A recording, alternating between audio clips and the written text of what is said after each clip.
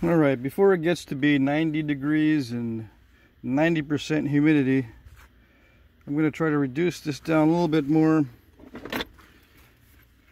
I'll be using mainly indirect percussion, but I will not be thinning it down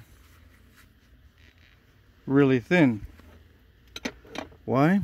Because I don't want to break it, and I'm getting a little tired of making kitchen knives. I think I want to make some fighting knives.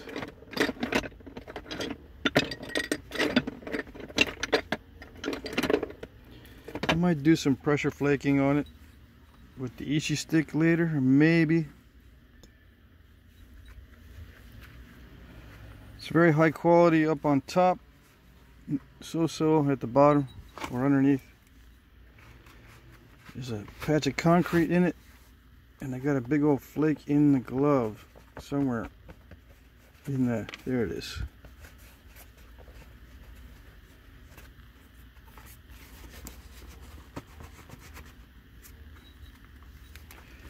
All right. I kind of want to leave the stem nice and thick like this. Not kinda. I think I will. Just make it more narrow and then thin out the tip. Thin the distal end and leave the proximal end thick.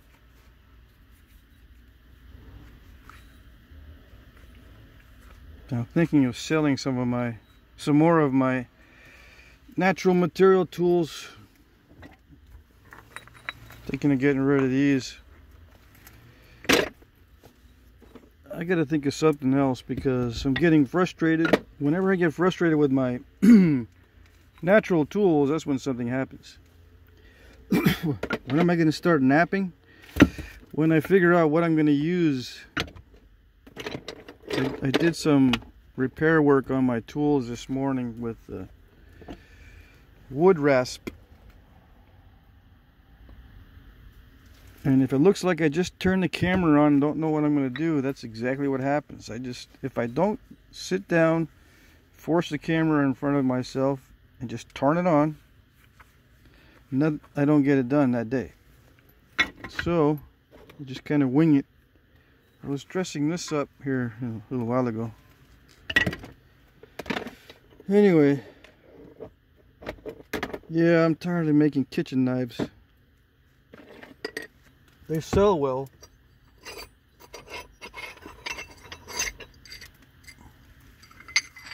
You know, the thin large blades. Material costs are sky high. It's about 30 bucks a piece for the materials on those. Each. Yep.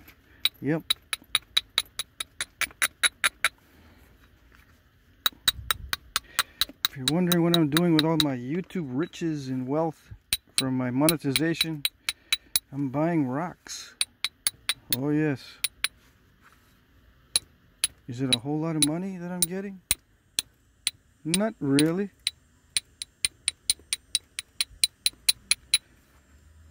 I could be making a lot more sitting behind a desk doing drawings of machinery.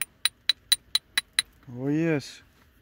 I make about 200 and something a day doing that.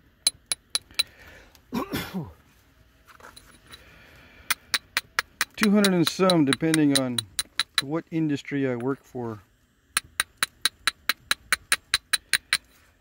If I work for the oil industry, I make a lot more than if I work for the architectural firms.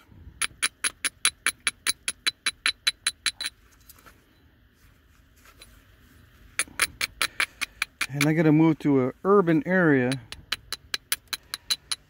here in New England if I want a high-paying job. Of course, I can commute an hour and a half a day. But who wants to do that? Especially around here, especially in winter. No, thank you. Am I gonna do this full time? This flint napping stuff full time? Heck no.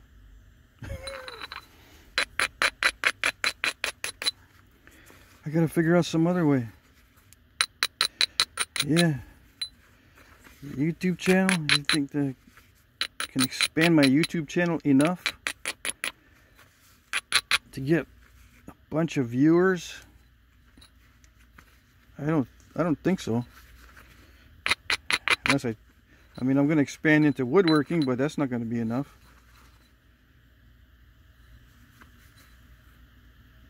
We will see.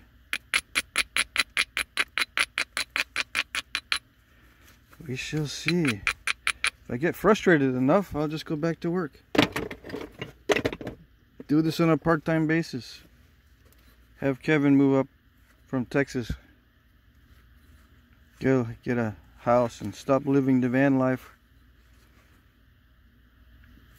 I don't know. Not yet. My daughter says, yeah, you can take Kevin. Yeah, you can take Kevin. I don't even see him anyway. I'm over in college. I said, yeah, don't tempt me. If I take that little dog up here, he'll have to stay in the van with me and I'll be coughing and sneezing and allerging all over the van.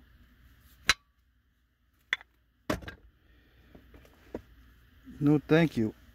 Yes, I am allergic to dogs. I'm allergic to cats. I'm allergic to anything with fur, basically. Why do I start with whomping on the ends? Why do I start with hitting in the most risky spot? Well, it's not going to be any thicker than it is right now, so I might as well do it now before it gets too thin.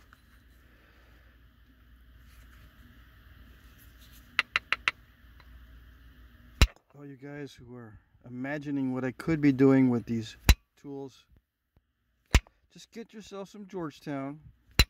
Some of it is not that great quality, some of it is, and start knapping it with the techniques that you're thinking about using and see how it is. Yeah, I think you'll be surprised by the ineffectual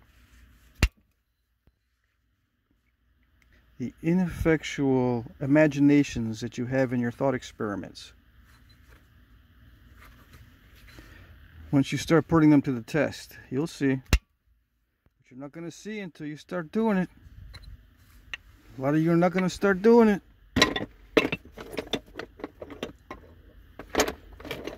You're going to go, no, I'm not going to do it. I'm going to watch other people do it. And then if they don't do it the way my thought experiment looks like, I'm going to comment some stupid stuff. Yeah, that's what I like doing.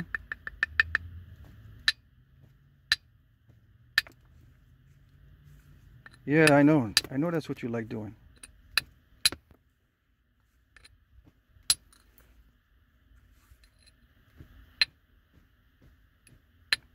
Okay, this is whitetail antler, very tough. This has got the bone attached. Sometimes I like having part of the skull attached, sometimes I don't like it, but it makes it larger and less curvy if you got some bone skull attached to the end of the antler.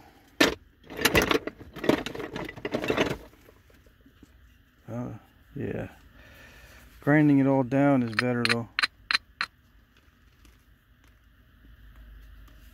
Getting rid of some of that skull.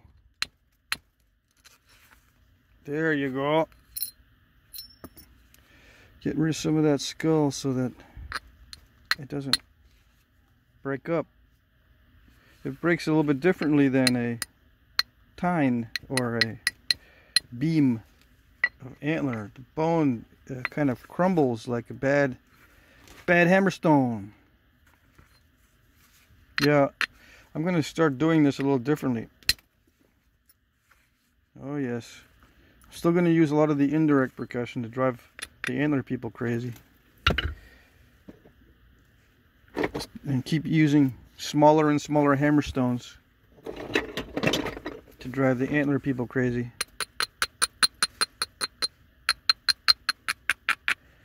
But as far as this grinding every few minutes and sharpening every few minutes, or reworking the ends of my tools. I gotta do something else besides that. I gotta do something else. Can't be sitting there doing too much grinding, so that half my time is spent grinding. Of course, I could have my assistant do the grinding. Yeah. Why am I working on the stem when I said I was going to leave it nice and thick? Because I'm trying to make it symmetrical. Working on the symmetry. Okay. And trying to get used to these tools. I just jumped right back into natural tools. Yeah. Because if I didn't just jump right in and wing it, I was never going to do it. Because it's not like it's a good idea. Yes, it is a good idea. Everyone wants to learn the old ways. Come on, come on.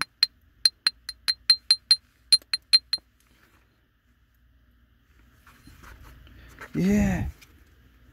It's the best way. Oh, yeah. The fact that you're napping is good enough, I think. Just the fact that you're flint napping puts you in the mindset that, hey man, I can make something out of stuff that's from nature.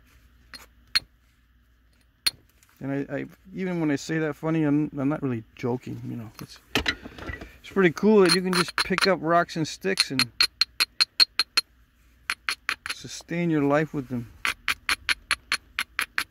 You don't need to get a student loan to pick up a rock and learn how to chip it. Alright, let's see. Funny how society seems to want to advance humanity, but all it does is it substitutes what we normally would do with something that benefits a few. Yeah. Something that the majority of us would benefit from is narrowed down to something that benefits a few. Funny how that works.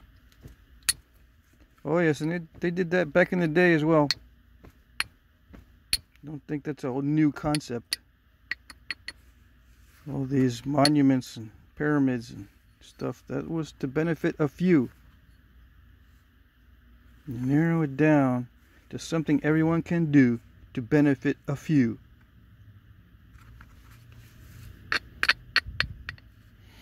Alright, let's see.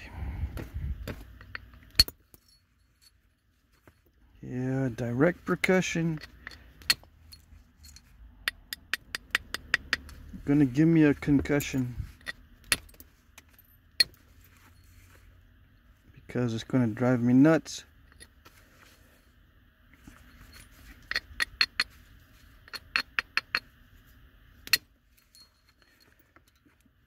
But I'm trying to regularize it. Regularize it. Yes.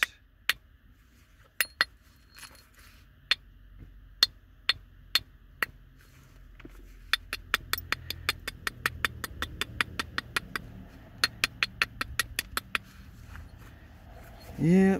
Some of you guys are saying, no, you know, those big monuments and stuff, they were used to employ people and raise their standard of living because the ruler would have to give them money.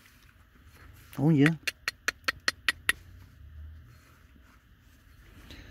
Sure. The ruler and his Praetorian Guard, yeah, they give you money. Yeah, sure, they're good guys. Hey everybody, I'll give you money if you build my temple.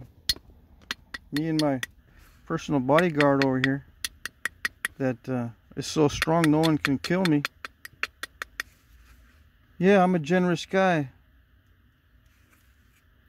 Don't have to worry about doing anything wrong because, well, no one can touch me because I have my personal bodyguard, so that makes me do only good things. Yeah. I only do good things when I'm immune to people assassinating me. Yeah. Yeah, don't believe it if they tell you that workers were paid in the past.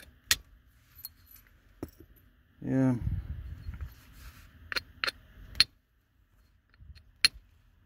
There's only one system that pays workers. You know what that is? You know what it is. Yeah, it's the one that everyone hates. It's funny how that works. It's a system that everyone seems to hate, but it's the only one that pays workers the market value or what they're worth as far as skills go. There's only one system that does that.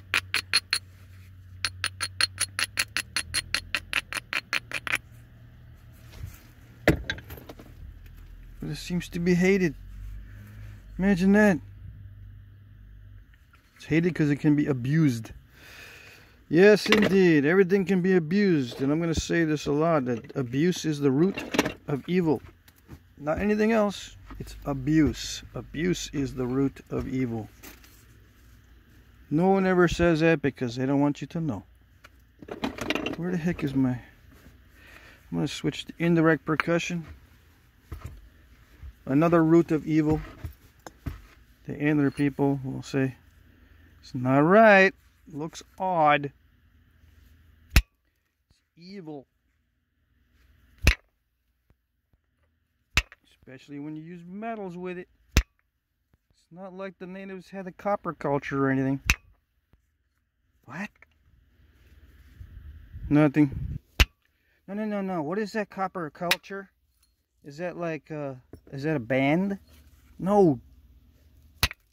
Copper culture is the time period or the thing in history when Native Americans were using copper for all sorts of things before the European crudheads came over. Really? Yeah, look it up, dude. I'm gonna say that too. I'm gonna say that over and over and over again. Copper culture. South America, Central America, North America. Look it up. They didn't use copper for their indirect percussion. They don't even have indirect percussion. Yeah, probably did not use it for this. But the pressure flaking, now there you go. That's something that you could sink your teeth into, so to speak. What the heck went? What did it do? It's not, it didn't mess up because the antler is inconsistent. Right? Couldn't be that. So wonky. It's got this pith in the middle, but that doesn't hurt nothing. It's better. It's better than aluminum. Yeah. Just gotta be smarter. More talented.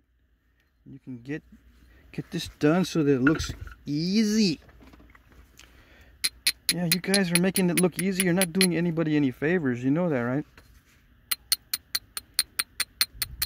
Yes, you're doing me a favor because it looks great and I get satisfied because I'm entertained. Yeah, I know. I know. Believe me, I know. So for the few of you who,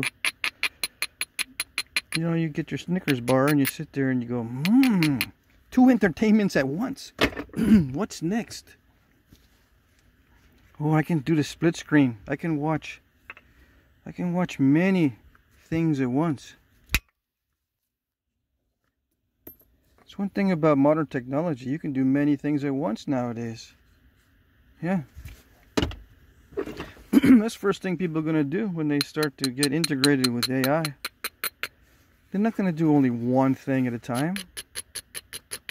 They're going to do multiple things.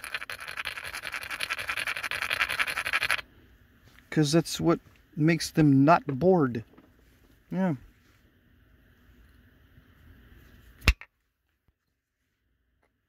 They're not going to learn stuff. They're just going to do stuff. Several things at the same time to overwhelm their brains. Because they get bored. Yeah.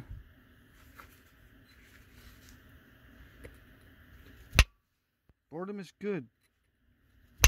Why? Because you can actually sit down and listen to what's going on around you. You know? Listen with your ears instead of listening with your eyes. What does that even mean, dude? Shut up. You'll figure it out. There's parts of your body designed for certain things, okay? Ears are designed for listening. Eyes are designed for seeing. But when you switch them around, things get kind of crazy. Yeah. Oh, but they love it. They get bored if they use it for the right things. It's boring, boring, boring. Yeah. So I'm watching Flintknapping videos. Watching some guy talking smack about people. No, I'm talking smack about crazy people. You want to call them people? Alright. But it's not people in general. Yeah, but you shouldn't talk about crazy people, not only because they have a handicap, but because you sound crazy when you talk about crazy people. Yeah, I know. Sound crazy. If you talk about crazy, you sound crazy. That's when they get you. You know, you can't call them out because then you sound crazy.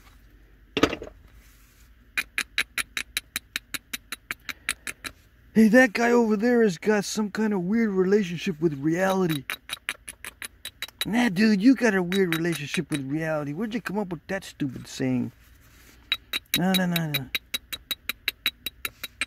You can't even talk about the people who have a very strange relationship with reality. This doesn't seem to make any sense. Yeah.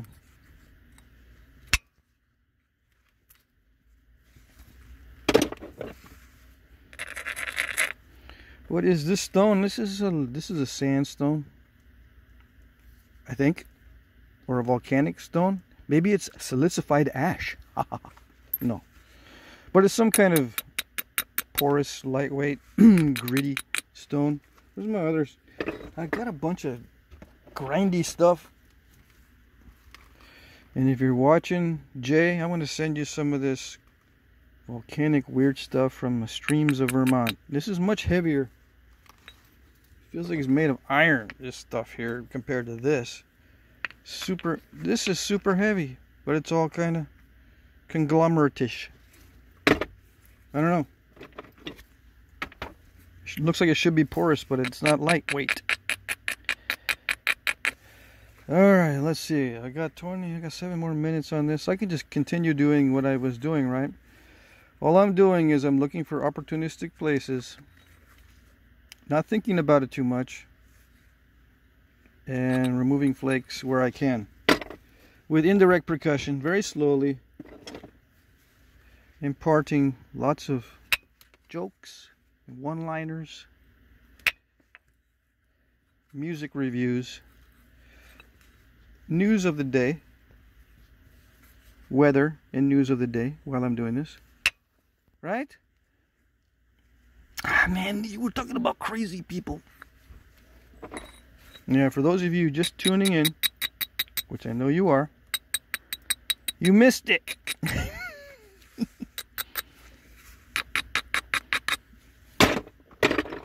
Alright. No, but some of you guys figured it out already. You know, the viewership doesn't stay steady. Some of you guys had to take a bathroom break or make a sandwich during the video. So you know, I guess you pause it or whatever and then come back, so the viewing goes up and down, up and down. And when everyone needs to go to the bathroom at the same time, there's a big dip in my graph, and I'm going, what the heck happened there? Was that a volcano or an earthquake and everyone ran for shelter? What the heck, man? No, it's just everyone needs to go to the bathroom at the same time. Yep. That's the collective unconscious, the zeitgeist, right? What is that, dude? Now what are you getting into? Some crazy people stuff again? Is that some kind of related to crazy people? Well, no. Crazy people come up with stuff like that. And they name it all scientifical. And just because it's all scientifical, and they have a microscope in their laboratory, it's science. Oh yeah. Science. Oh, and they put a little white coat on. Lab coat. Just to make it look professional. Oh, yes.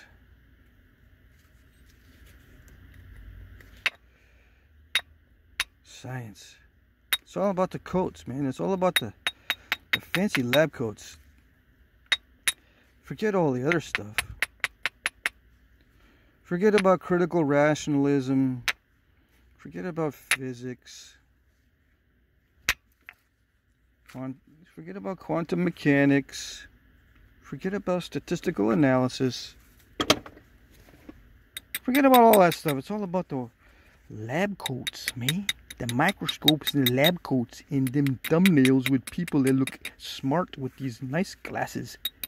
Yeah. The glasses and the lab coat, man. That's science. Alright. I don't know, I can't seem to get the edges cleaned up. Yeah, I know, to use pressure. Use pressure to clean up the edges. Yes, I know. I am a flint napper. I know these things. Maybe I should say stuff like, I know I should be doing this, but I'm going to do this other thing instead. Right? Yeah, what if I do that? You'll find out how many shortcuts I try to take. Yeah, but you said there's no shortcuts in Flintknapping. What's up? Yeah, I can just hear it. You know, the human brain wants to take a shortcut because it doesn't want to spend the whole day going, let's see, platform, is that low enough? Nope. Adjust the platform. Is it abraded enough? No. Abraded properly. Are these flakes traveling past halfway? No. Increase power and direction of force. You know, the brain gets tired of doing that sort of thing the whole day. It'd rather go, you know what? I saw a deer the other day up on that hill. I bet you I can set a trap, put a little piece of fruit from my wife's garden over there in the trap. And the next time I see that deer, he's going to be stuck in the noose with his leg caught in the noose, and I'm going to run up there and I'm going to go with my knife. Yeah. That's what they're thinking about.